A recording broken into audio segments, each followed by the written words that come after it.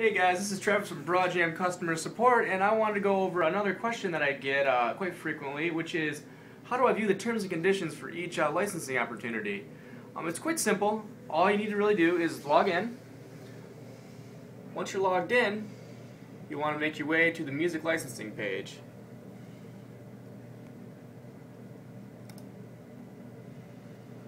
Alright, here's the list of the opportunities open currently on Broadjam. To find the terms and conditions for the opportunity, you'll want to click on Submit. This will bring up the list of your songs, and usually you choose the songs you want. And then right here you have to click the box that says I agree to the terms and conditions for this opportunity. If you click that link, it'll bring up a pop-up that gives the list of terms and conditions for each specific opportunity. Whether it's exclusive, non-exclusive, anything like that.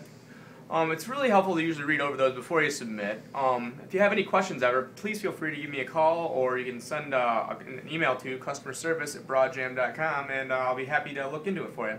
Alright, thanks.